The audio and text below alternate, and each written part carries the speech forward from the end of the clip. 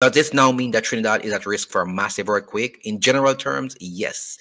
According to studies done by the United States Geological Survey, the stresses that have built up along the central range fault zone can unleash massive earthquakes in excess of magnitude 7.0.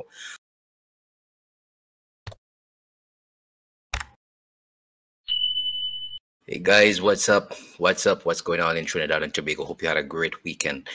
Listen, Trinidad and Tobago, you have to prepare for the big one. I'm talking about earthquake. This is something that you may have heard over the years. I'm just going to reinforce the point. And to reinforce that point, I'm going to let you know that between May the 1st this year to September the 14th, which was Saturday, Trinidad experienced about 26 earthquakes. Now, it's according to where you're living, you will feel these earthquakes because the epicenter will be located in a certain spot.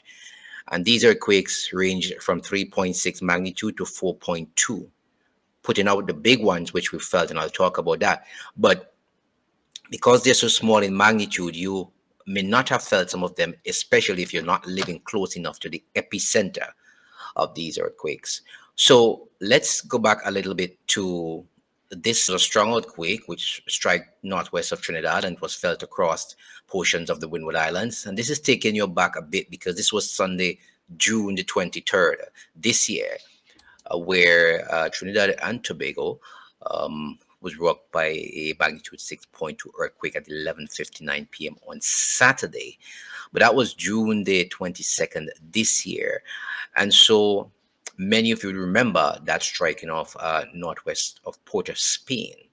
But according to the University of the West Indies, and we're looking at that earthquake occurred at a relatively shallow depth and was also located 99.6 kilometers east of Venezuela, a portion of Venezuela there.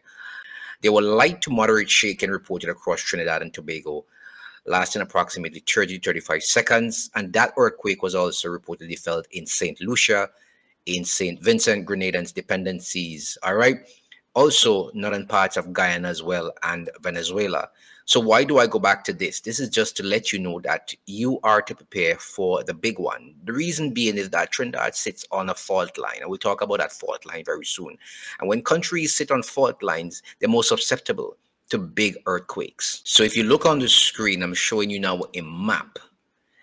And it's showing the Caribbean plate here. You've seen all this, all that. That's the Caribbean plate inside here. These are the fault lines running here, all the way around. And if you notice, it comes all the way through Trinidad, goes through the tip of Venezuela there and into places like Caracas and others. But these are the fault lines. These are fault lines, massive fault lines. Map of Trinidad showing the study area and active fault system in the Caribbean South America plate boundary as proposed in the study. The Central Range Fault, the CRF, and the El Pilar Fault, which is the EPF, are the main strike slip transform faults. They take up the majority of the west, east, west dextral shear related to the Caribbean and South American plate motion, and the link across the Gulf of Paria. So you see where your fault line runs straight through. It's like it cuts the country in half. So that's what we are battling with. This other image on the screen shows these black dots you're seeing here, populated dots. These are where earthquakes have occurred between 1910 and 2002 in the southeastern Caribbean.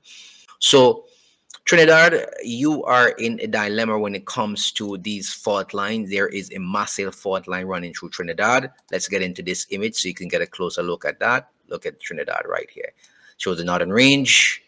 It shows the El Pilar fault extension. You see that breakable line right there going across.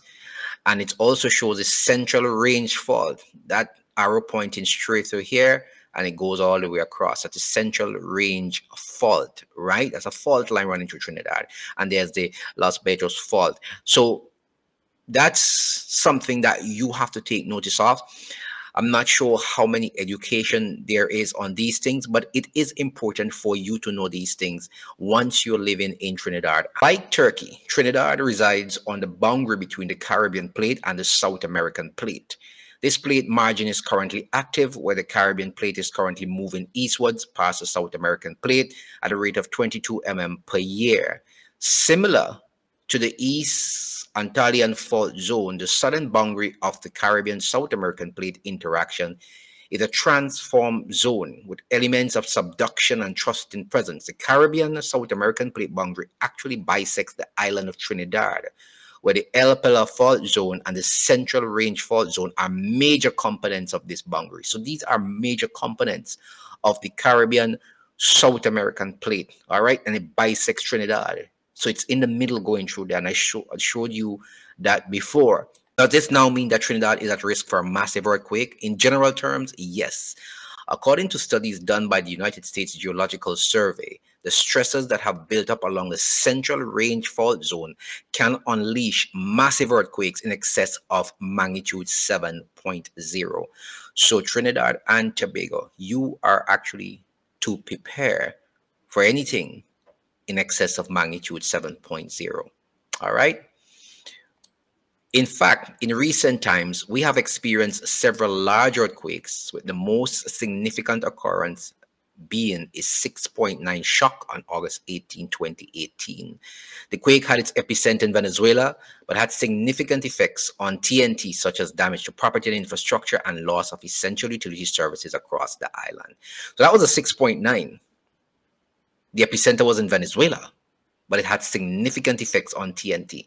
So we are in for not a good ride when it comes to these fault lines. And not only in Trinidad, because there's a massive run running through Jamaica as well, Haiti and those places. I'm not sure if this is a continuous education in Trinidad, but I think it was necessary for me to do this, since I got some calls from persons in Trinidad who have now subscribed to the channel and saw the information I placed out there with respect to Jamaica. So they were asking about Trinidad and the fault lines in Trinidad. We have to prepare for a big one. And the big one can actually sink Port of Spain. That's not from me, and I'll give you that information. It says Trinidad could sink if a major earthquake hits, says seismologist. And this was August 22, 2018. What I'm giving you here is not new information, but it's information that I think is necessary to bring to the fore again. In Trinidad, seismologist Dr. Papadopoulos has said the city of Port of Spain is in grave danger of sinking below the ground in the event of a major earthquake. Now, I'm not telling anyone to run out of Port of Spain, but this is what the seismologist is saying.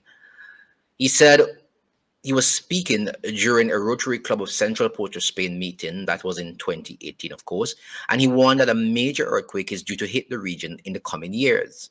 He said, while an earthquake cannot be predicted, and that's the issue with earthquakes, they can't be predicted like hurricanes, the region should expect an earthquake with a magnitude of 7 or more approximately every 27 years.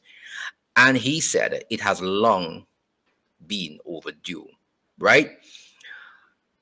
Papadopoulos, of course, is an engineering seismologist at the University of the West Indies. He said there has been vivid earthquake activity in the region in recent years, with an average 2,200 small earthquakes being recorded annually.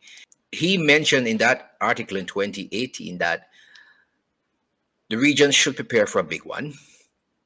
Trinidad, the Port of Spain, is in grave danger of sinking in the event of a major earthquake hitting Trinidad. He is correct based on the information I showed you before and where the fault lines exist and what kind of earthquake you can expect according to the USGS.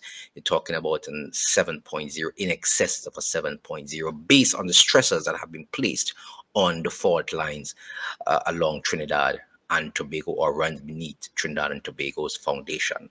So that is information that I think you need to know. And I am going to leave some links in the description below so you can check it out. But I just thought that I should come today and bring this information to you, since it was requested by some of the subscribers.